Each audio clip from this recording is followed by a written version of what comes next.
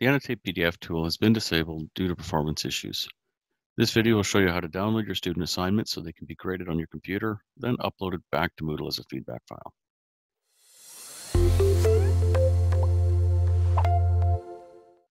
First, we need to make sure that feedback files are enabled for our assignment. So we'll click Edit Settings,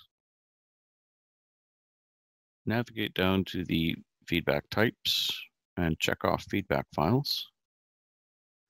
We'll click Save and Display. And if I have to download many submissions, it's easier to do it in one shot. So we'll click View All Submissions. And if we hit this checkbox up here, it'll select all our students. Down here with selected, we'll go to Download Selected Submissions. Click Go. Say OK. And we'll just click Save here.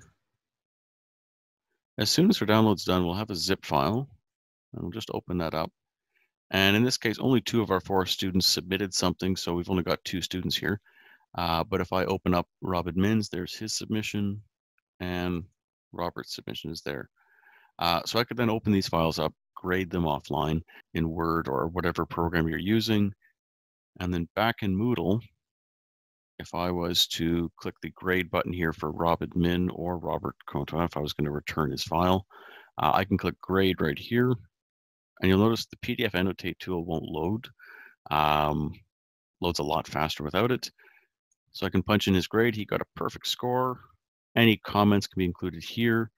And right here we have feedback files. This is where you could return any graded assignment or work. And all you would do is just drag and drop the file back. In this case, it's not letting me because it's in a zip file, but if I had pulled it out, I'd be able to just drag and drop the feedback file in. Once you do that, just click Save Changes. If you have the Notify option enabled, it will send them an email. Other than that, that's everything there is to it. If you have any questions, don't hesitate to contact myself or Christopher Schubert at the Hub. Thank you.